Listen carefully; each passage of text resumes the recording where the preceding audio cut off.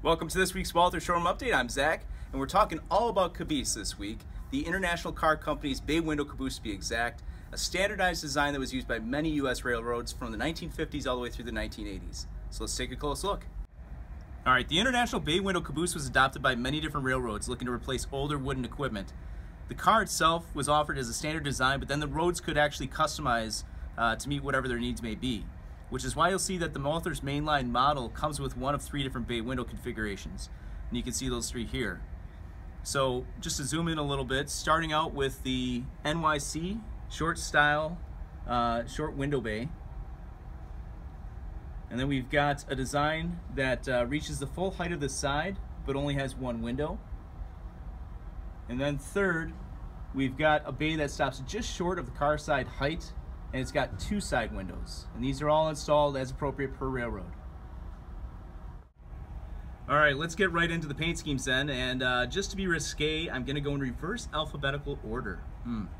Starting off with Southern Pacific in boxcar red with the orange ends. And we've got Southern in a red scheme with white lettering. Norfolk Southern red with the stallion logo. New York Central in the jade scheme. Great Northern with a large goat logo and the slogan, "Safety today, every day." CSX in this amazing Operation Lifesaver scheme. And finally, Santa Fe with red and yellow with a large logo. All right, so we'll also give you a quick look at the paint schemes that are currently available from the first production run of this car. So there's a few benefits to the bay window over the previously standard cupola. First is that it was safer for the conductor and possibly flagman when the car experienced slack action. Being lower in the car instead of being in the cupola allowed the crew to brace themselves. Second, being lower to the ground helped the crew to see around curves, and it also put them in a better position to see fire or smoke in the case of overheated axles or hotboxing.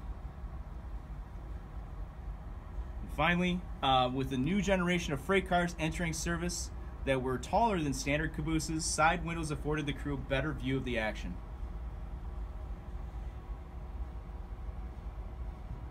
All right, so that last batch that you just saw, the ones that were the previous run, those are now in stock. They retail for $34.98. The next batch is coming in January 2017, also $34.98. So check them out at your local hobby shop, or you can pop on over to Walthers.com to get some more information. You can see multiple photos there of the previous run. We've got photos of the ends and the sides and just a whole lot more information. So check those out. That's our show for this week. Thank you very much for joining me. Come back in 2 more weeks with a little bit of luck.